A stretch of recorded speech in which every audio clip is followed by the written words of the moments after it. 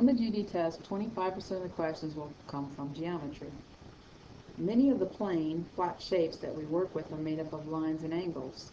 The relationships between angles, vertical, complementary, supplementary, and congruent, are the basis for solving many common geometry problems. So you won't have a protractor to use on the GD test. You will need to know the relationship between these figures. First thing we're going to look at is, what is an angle? Okay. An angle is made up of two lines called rays. The rays come together at a point called the vertex, and the angle is the distance between the two rays. And we measure an angle in degrees. And as I said before, because you won't have a protractor, we will be looking at other ways to determine the measure of an angle. An angle has a name too. This angle here we could call angle ABC. Angle ABC would be written like this, angle ABC. But you could also call the same angle, angle CBA. The same letters in reverse order, except the B, the vertex, is going to stay in the middle.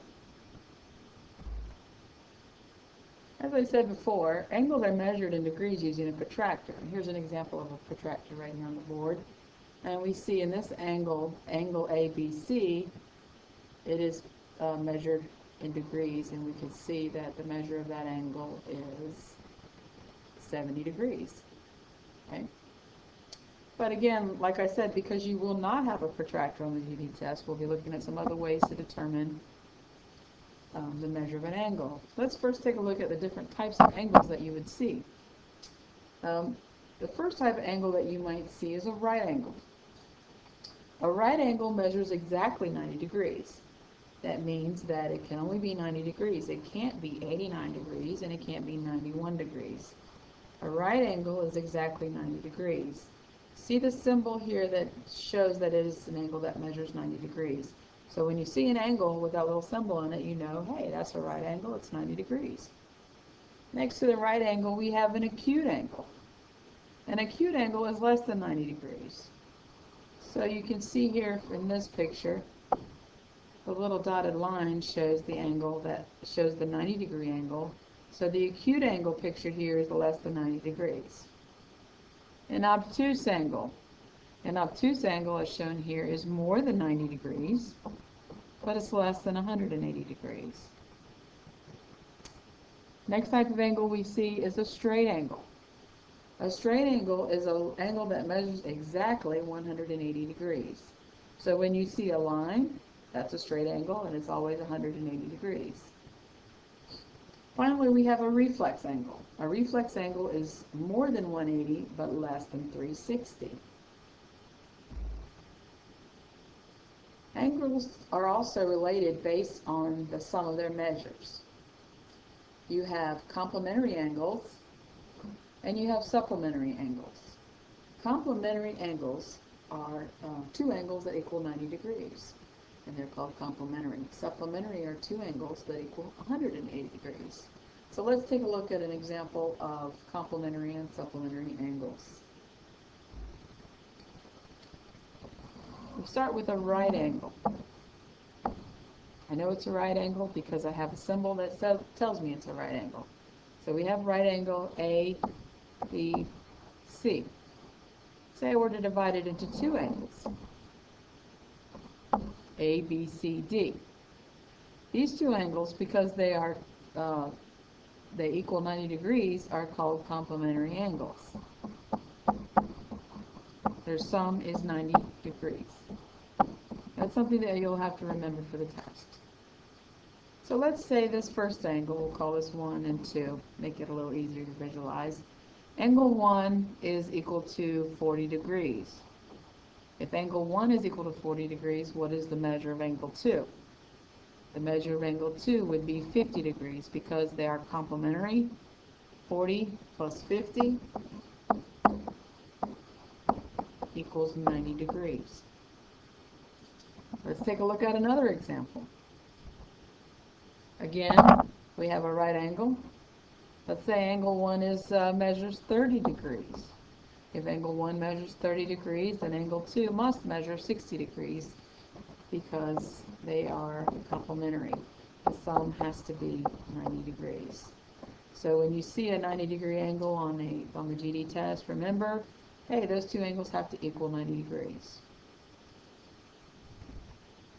Let's take a look at supplementary angles. Supplementary angles are two angles whose sum is equal to 180 degrees. So we start with a straight line. We have line A, B, C. And in the straight line, I'm going to put two angles. Angle 1 and angle 2.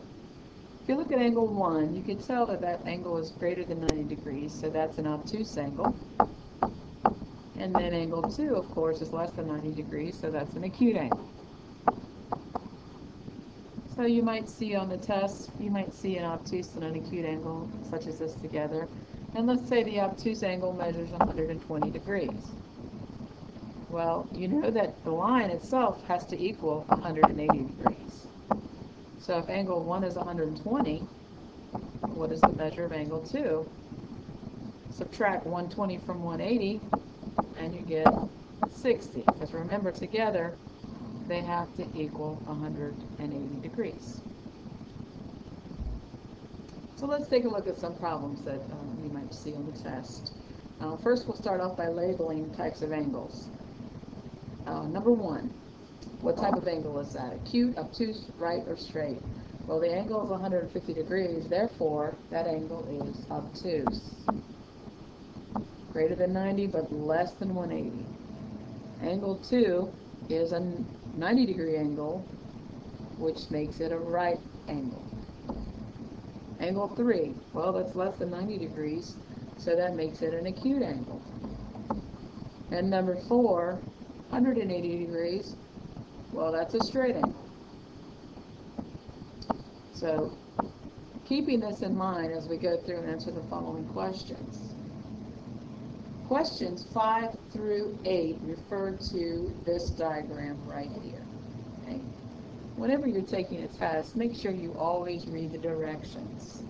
Refer to the figure below to answer questions 5 through 8. Angle AXB and BXC are complementary, okay? So what they're telling us then is that this angle and this angle make up a 90-degree angle, and we can even see the symbol in the picture. So we know that information going in. So let's see if we can answer all these questions. Number 5, what is M? Well, what does that mean, M? What is the measure of angle BXC? Go over to the picture. BXC, if angle BXA is 48, and together they have to be 90, well, what's 90 minus 48?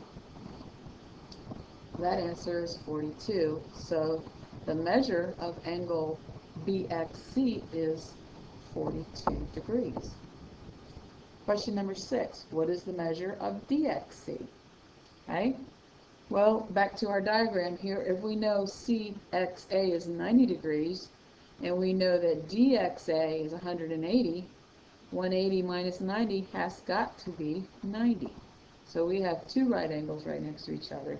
So the measure of DXC is 90 degrees. What is the measure of BXD? BXD. BXD is made up of two angles. It's made up of a 42-degree angle and a 90-degree angle. 42 plus 90 will give us 132. So the measure of BXD is 132. Question number 8. Which angle forms a supplementary angle with angle DXB? Okay, what does supplementary mean again? It means two angles whose sum are 180. So let's look at DXB. Well, isn't that the one we just looked at, which was 132 degrees? And if I know I have two angles that have to equal 180, and I subtract 132 from 180, I am left with 48 degrees, which is angle BXA. BXA and DXB are supplementary because together they equal 180 degrees. Questions 9 through 12 refer to the following figure. Angle ZXY and angle YXQ are complementary. What does complementary mean again? Two angles whose sum is 90 degrees. Before we answer any questions about this figure, let's take a look and see what we have here. I see a right angle. They told us that we had complementary angles, so angle ZXQ is a right angle. And I see that part of the angle is 55 degrees. So if I start with 90 and I subtract 55, well, that leaves me with 35. So ZXY is 35 degrees. All right. What is the measure of ZXR? ZXR, this angle right here. Well, ZXR and ZXY are supplementary. Together they equal 180 degrees. 180 minus 35 is 145. So the measure of ZXR is 145 degrees. What is the measure of QXR? QXR. Well, QXR and YXQ are supplementary. YXQ is 55. 180 minus 55 is 145. So the measure of QXR is 125 degrees. Number 12, what is the measure of the reflex arrow? What is the measure of the reflex angle marked by the curved arrow? The reflex angle, if you recall, is more than 180 but less than 360. So if we look at our curved arrow, that includes 125 degrees plus 145 degrees. Give us the reflex angle, which is equal to 270 degrees. Question 13, a multiple choice question. The measure of A is 28 degrees. The measure of B is 62 degrees. Which of the following is true? Okay, first thing I would do is I would add 28 and 62, and I see that that equals 90 degrees. If I have two angles whose measure is 90 degrees, what kind of angles are those? They are complementary angles. So starting with my answer choices 1, A is complementary to B. Yes, that would be true. But I would go ahead and read through the rest of the questions just to make sure I didn't make a mistake. Question 2, or answer 2, A and B are supplementary. Supplementary means 180 degrees, so that can't be true. A and B are obtuse angles. Well, no, they're both acute. 28 and 62 are both acute, so that's not true. A and B are reflex angles. No, we just said they were acute, so that can't be true. Number 5, A is an acute angle. Okay, that's true. B is an obtuse angle. Nope. B is an acute angle as well.